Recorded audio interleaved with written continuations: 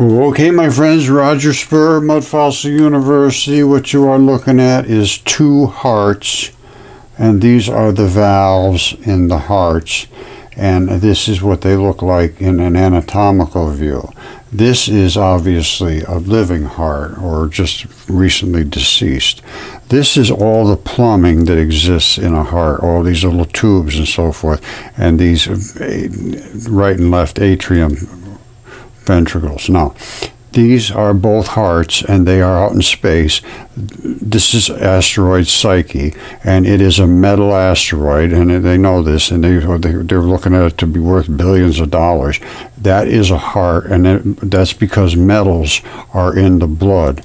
This is Bennu. They landed a little lander on here. They grabbed a sample, brought it back to Earth, and I'm going to tell you right now, 100% certain it's going to be blood, and I'll bet anybody any money they want to bet. These are both the same things, the valves. This is the tendinous material. These are tubes sticking out. These aren't tubes. These aren't craters. And there's another one over here somewhere. There's another one right here. And this is the different color of the blood.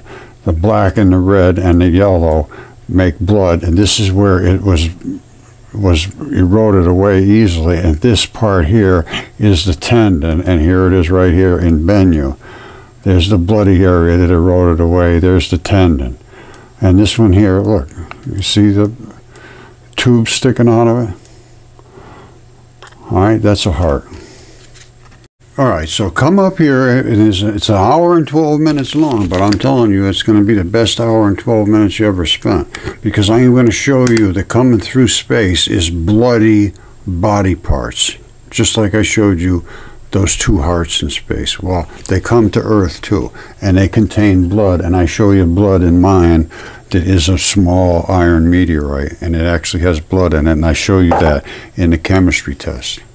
All right, I love you all.